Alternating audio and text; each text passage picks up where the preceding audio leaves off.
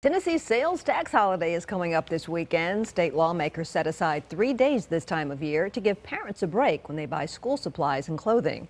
News Channel 5's Mark Bellinger is here with details about what you can buy and when all of this starts. And Vicki, it starts at 12:01 in the morning on Friday and runs through Sunday at midnight.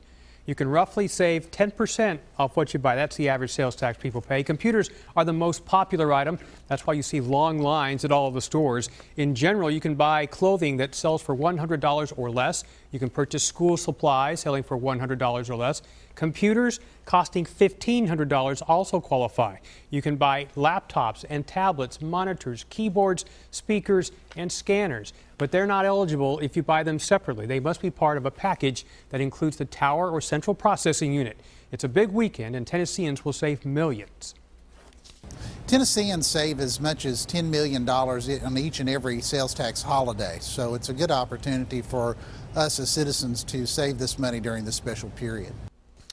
Now, there are some things on the list that you are allowed to buy tax-free this weekend that might surprise you. You can buy diapers tax-free.